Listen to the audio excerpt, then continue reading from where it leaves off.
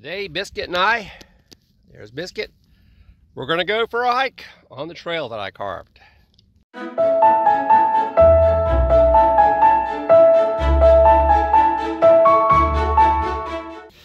He's never been on a hike before, so we'll see how he does.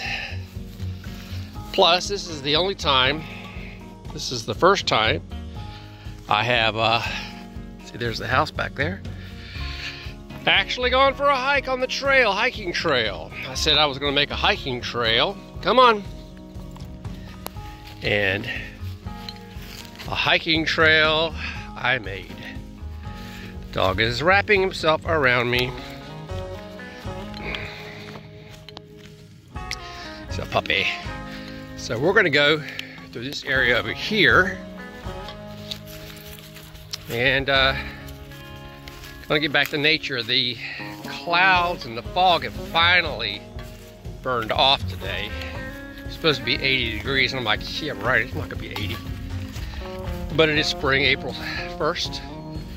And I figured, hey, if I'm gonna make a hiking trail, nature trail, then I may as well use it instead of just work on it. So here, Biscuit, and I go. Let's go.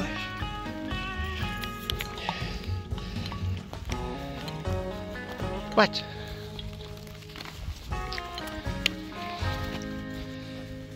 This is the furthest from the house that he has ever been. Come on. Hopefully he won't get a bright idea and try to do this by himself. But a lady at church yesterday, she has lots of acreage, and she said that she goes on hikes with her dog. And I said, what a great idea. Now this is where you get your cardio, because it's straight up.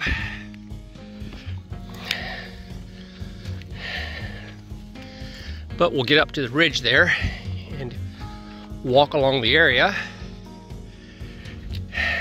But it's a beautiful day out. Okay, we're coming to the top of the hill from way down there. The rest of it's flat. Which way should we go, Biscuit? Right or left? We'll go this way.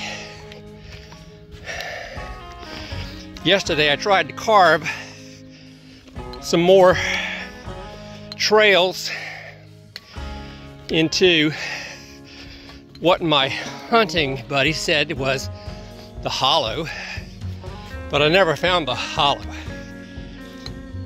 I was going through all of this mountain laurel and mushing trees down in my path with the grapple. Got to keep the dog on a short leash in case there's any slithery things out. I don't feel like taking him to the vet.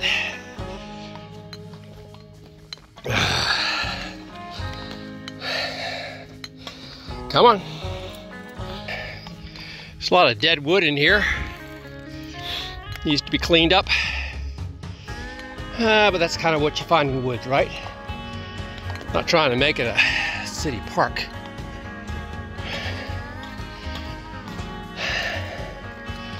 But I would like to find that area to where I can make it a little bit longer of a trail. If I trusted him, I'd let him go, but I do not trust him. And I surely do not feel like hunting for him. We only have 43 acres, but everybody around us has hundreds of acres, and God knows where he would go.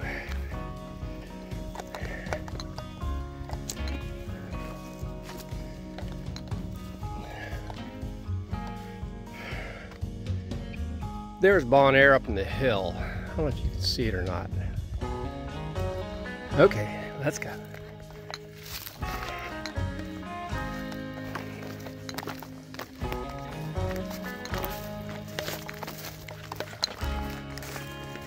This should wear the dog out.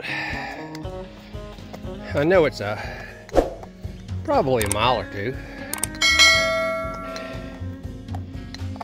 His tongue is hanging low,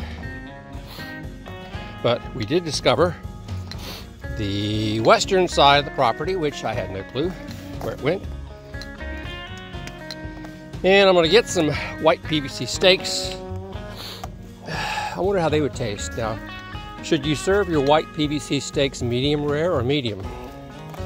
Dad joke alert. Okay. And I'm going to have a surveyor come out, or my buddy who's used to do surveying, put them every 50 feet, about 3 feet up. So that way I have a clue as to where the boundary lines. It's always good to know where your property starts and ends, and where somebody else's starts and ends. So that's what I'm going to do. We are now coming to the end of our hike.